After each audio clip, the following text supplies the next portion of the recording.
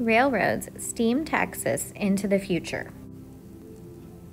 During the 1850s, railroad companies started building railroads through Texas. In 1860, Texas only had about 400 miles of railroad track.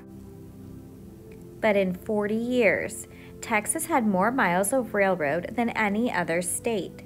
Railroads changed the way people lived in Texas. Read about the first time a young Texas girl took a train ride from Texas to Kansas to visit her grandparents. Deborah's heart thumped loudly in her chest. The nervous butterflies were dancing in her tummy again. Deborah couldn't help being excited. She was going to get to do something amazing today. She was going to board a train and travel to visit her grandparents. Deborah had not seen her grandmother and grandfather Stuart since her parents moved the family from Kansas to Texas 5 years ago. Her sister Angela had been a baby then. Angela didn't even remember her grandmother's apple pies. They got letters from friends and family back in Kansas pretty often, but it was too long of a trip by wagon to visit. Her daddy couldn't be away from his ranch for very long.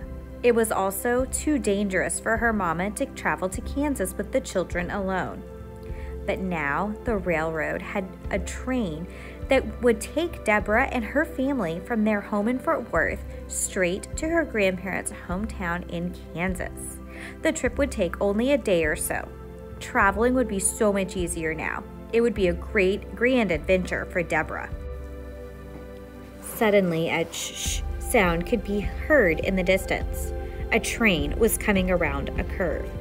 A long, loud whistle cut through the air. The train started screeching as it came to a halt at the station. The smell of burning coal from the train's engine hung in the air. Deborah picked up her bag and held it tightly to Mama's hand. This was the beginning of a whole new way of life for everyone.